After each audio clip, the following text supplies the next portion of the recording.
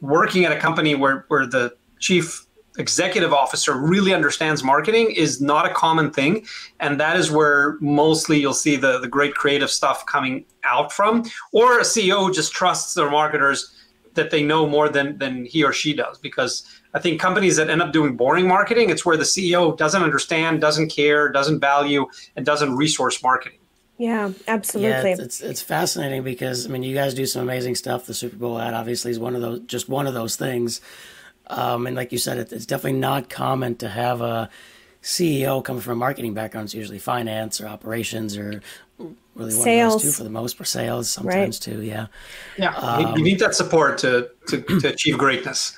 I mean, this is more theoretical, but I'm wondering, do you think if you didn't have a CEO like him present, do you think you would have been able to get this across the finish line, but across the boardroom?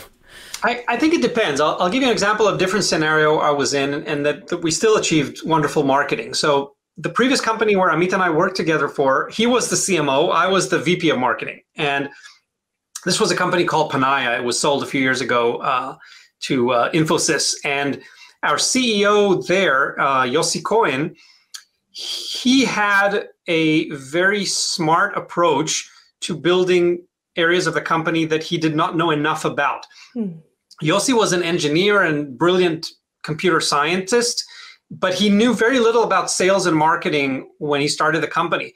So he went out there and did what many people know is the best advice, but very few people actually take it, which is go hire someone who's much better than you at these things, and then let them show you how to do that.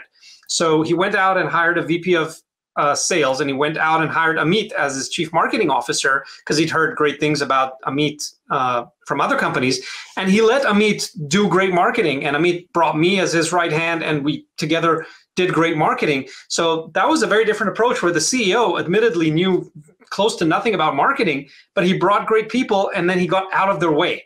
And I think that's a great combination, to admit that you know not enough about a certain area to do it well, bring someone who does and get out of their way. Give them the resources, give them some rope to experiment and get creative, get out of their way and watch the results. But you can't bring someone to do something you don't know how to do, but still pretend that you do and tell them how to do it, or don't resource it enough, because you're not going to get anywhere that way.